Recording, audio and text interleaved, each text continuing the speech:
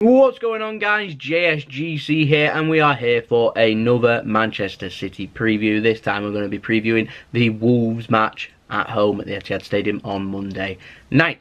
Now, this has been done before. The Premier League fixtures have happened this weekend, so things will change by the time Monday comes along, obviously. But this is how things stand going into this Premier League weekend. Now, also, just wanted to add, we've smashed past 2,000 subscribers, so thank you so much to everyone that has subscribed and continued to support me. It is much appreciated. Much love to everyone. Thank you so much. That's great. Let's aim for 3,000 subs. Let's see how quick we can get there. And last but not least, I'm going to cast your minds all the way back to August from the return match. Molineux this was. And if you remember rightly, we drew 1-1, we dropped points. Wolves didn't play too badly. And if you remember rightly, the main talking point was VAR, because Bowley, Wolves went ahead, stuck his arm out, hit his arm and went in. There we go. So that's what happened at the match at Molineux.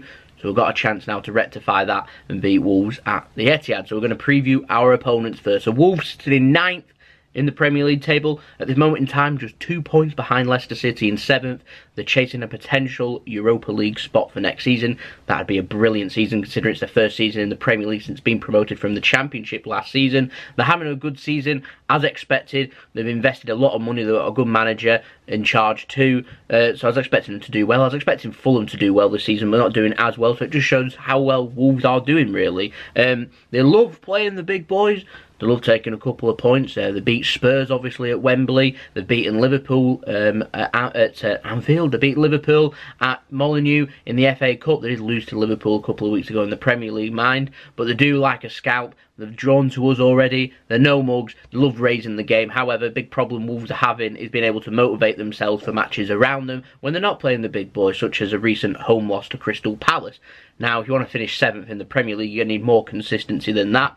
It's going to happen every now and then, results like that. However, they need to be doing it more consistently, where they're beating these sides and able to pick up as many points, and that way they'll be able to cement the place into 7th and be able to even chase Manchester United. Let's face it, Man United haven't had a solid season up until Ole Gunnar Solskjaer being appointed, and then all of a sudden they can string passes together and get wins. But up till then, Man United haven't really been under threat for dropping down to 7th, and so the chasing pack, that includes Wolves, will be looking for more consistency. And one thing Wolves have done very well is scalping the big boys, and we're included in that, and so we need to avoid a potential upset. You feel like a Liverpool away win at Brighton and a Manchester City home loss against Wolves. All our hard work over the last 3 weeks or so, it's undone. And so we can't afford to be dropping points here. We need to be winning. Realistically, we're probably thinking of winning every single game from now. I'm not going to say now till the end of the season, because it's not impossible. But if we could string 8, 9, 10 wins together in a row, consecutive from here on out, that'll put a lot of pressure onto Liverpool, and that's what we've got to be aiming for, and then assess it from probably the international break in March from there. Now, Wolves, they're aggressive. They've got good players. They've got good players like Neves sitting in the middle. One weakness of Manchester City is weakness in defensive midfield. From their point of view, where they can launch counter-attacks. Think of Lyon. Think of Liverpool did it very well too, being able to be aggressive in the middle and win the ball back. And so they're looking for players like Neves, who did it really well at Molineux, where he could pick the ball up, move the ball up higher, and then Wolves have got the attack to be able to hit us on the counter-attack. They haven't not plagued with pace, Wolves, and so one important way of them being able to launch counter-attacks would be for them to play the ball into space, win the ball, and win things like free kicks, set pieces, get throw-ins and get men forward and be able to get balls into the box. One thing they did really well was their set pieces at Molineux. Like I said, they scored off one, and so they've got good enough players there to put good balls in, and so they'll be looking for a way of getting players like Neves involved. If Moutinho plays, they'll be looking to get players like that involved, and then up front you're looking at players like Helder Costa. If he starts, you're also looking at players like Jota and Jimenez and players like that that can cause a lot of problems up front, and so we need to be extra careful. City play with that high line.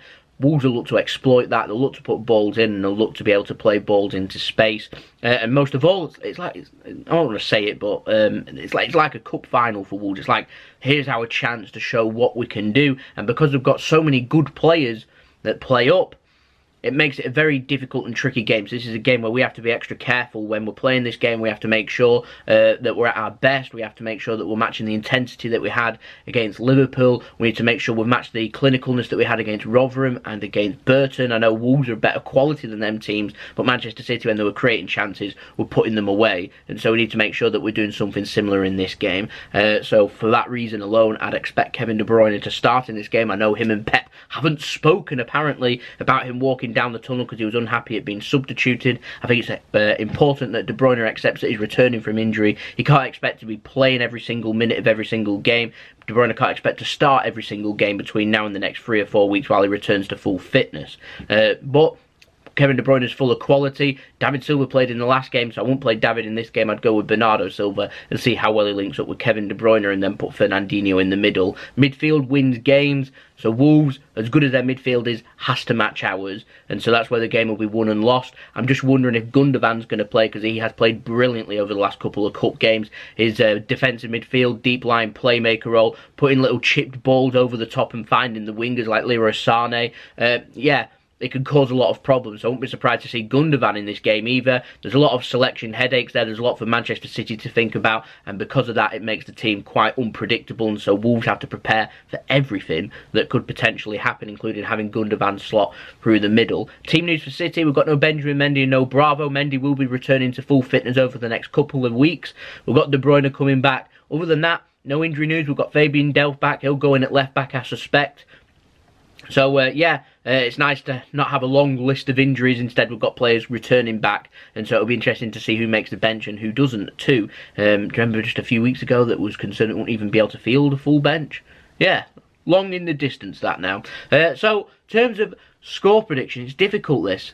City have scored 16 goals in the last couple of cup games, but we're going up against quality now, not play teams like Rotherham and Burton, no disrespect to them, but lower down the divisions, lower end of the Championship and higher up in League One. We're talking a top half Premier League side now that's in good form, that like playing big boys.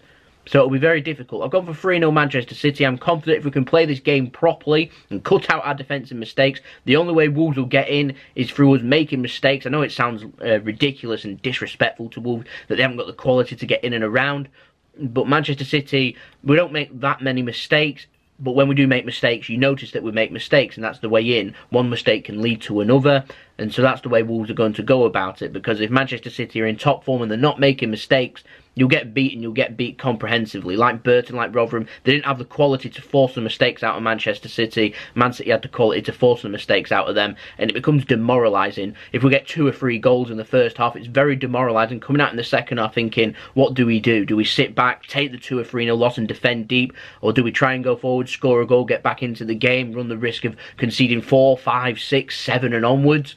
So it's a difficult one. Manchester City are in top form at this moment in time. They'll be full of confidence, scoring lots of goals. And so I've gone for 3-0, comfortable from Manchester City. The key to this game, in my opinion, is getting 2 goals ahead. We have a habit of going 1-0 ahead and then sitting off a little bit. We did it against Burton, even though we won 9-0. Sounds ridiculous, but for 25 minutes from scoring, we sat off. Burton created a couple of good chances. We allowed Wolves them a couple of good chances. They'll go in the back of the net. I guarantee it. So it's important we don't sit off. We'll go 1-0. We carry on. We'll try and get the second ASAP, and we'll try and get the third, and that'll kill the game. And that's when we start getting clean sheets, and that's when the confidence will start getting up from the players. Now, we've kept a couple of clean sheets in our last couple of games. Edison's got one. Muric has got one. So, like I said, a lot of confidence there for us. Liverpool, we've beaten Liverpool, we're 4 points behind them. Liverpool's got a difficult away game against Brighton. One note I will add for this is if Liverpool end up dropping points against Brighton, that will add the incentive to Manchester City to go and win this game. That could be the added motivation for Manchester City to really spur on this Premier League season and launch a serious title challenge. Things could go disastrously this weekend, things could go brilliantly too, so it'll be interesting to see. So make sure you stay tuned for what happens in that Liverpool game. They're playing today, Saturday, 3 PM GMT against Brighton away. Liverpool's lost the last couple of games, one in the FA Cup against Wolves, who were playing, and against us. Brighton, I think, have won their last 3 games, so it's an interesting game, that one. It's a difficult game for Liverpool, and a kind of must-win for them, and this is a must-win game for us. So we're at a stalemate here. We're at an important part of the season, and it's only January. It's incredible, this Premier League season, isn't it, really? But we'll have to wait and see what happens. So I'm going to pop up my team prediction now. Gone for Edison in goal, gone for Danilo to start ahead of Walker. Walker's had a couple of of good games. I won't be surprised to see him starting this game. I'd go for Danilo though, because he seems to be our preferred option when we're playing Liverpool, so I imagine it'll be similar, this team, to what went against Liverpool. I've gone for Stones and Laporte, our two strongest centre-backs. We could well see Vincent Kompany, we could see Otamendi, who's had a couple of good games too. So, it's like I said, it's very unpredictable, it's very difficult. But I've gone for Stones and Laporte, just purely for the game time that they've not had over the last couple of games. I've gone for Delph, he should be nice and fresh, since not playing since Boxing Day and his red card against Leicester. I've gone for Dino's had a week's, more than a week's rest. I've gone for De Bruyne and Bernardo Silva. I wouldn't be surprised to see Gundogan and Bernardo Silva and De Bruyne drop to the bench. Not because of they've fallen out with Pep, but just purely because he's coming back from injury, can't be expected to start every single game, and we do play again on Sunday, so we'll have 6 days rest from there. So I see no reason for De Bruyne to start in this game. So I imagine I'd start him, my opinion. But David Silva, like I said, he played in the last game. I won't play him in this game. It's needless. We don't need to play David Silva. And then I've gone for Sterling, Sane, and Aguero. Sterling should be nice and fresh. Sane had a good game against Burton Albion. I've gone for him and Aguero returning back from having flu. Not too sure how that stops you playing football, but there you go. And might see Gabriel Jesus if we don't see Sergio Aguero. Gabriel Jesus, fresh from scoring 4 goals. It's incredible the amount of quality that we've got in our team. Bench will be really strong too. It's frightening. If we're on top form and we feel like playing and we link everything up, no offence, Wolves, but you stand absolutely no chance in this game. However, if they can apply the pressure, even get the first goal, you'll start making mistakes, you can make things happen. Long-range shots, Neves likes long-range shots. We've struggled against long-range shots. Just look at Townsend's goal in the video. Hope you enjoyed the video. Let me know in the comments below what you think Manchester City's team's going to be for this match and what your score prediction is too. Don't forget, subscribe. Put your push notifications on, press the bell, be notified when I've uploaded. We're smashed past 2,000 subscribers. Let's see if we can get to 3,000 ASAP. That'd be absolutely brilliant. Thank you for everyone for all the support. Social media links, Twitter and Instagram in the description below if you want to go and check it out. And I'll see you all again for the next video. We'll have the analysis up on Tuesday morning because we're playing Monday night. I think it's 8 PM GMT. And we've got some transfer updates coming up. So if you're interested in Manchester City transfer news, stay tuned for that one. That'll be up over the couple of days. We've got a couple of interesting developing stories. So stay tuned for that. And there we go. That's been the video. Hope you enjoyed it. And I'll see you all again tomorrow for the next Man City video. Peace. Ciao for now.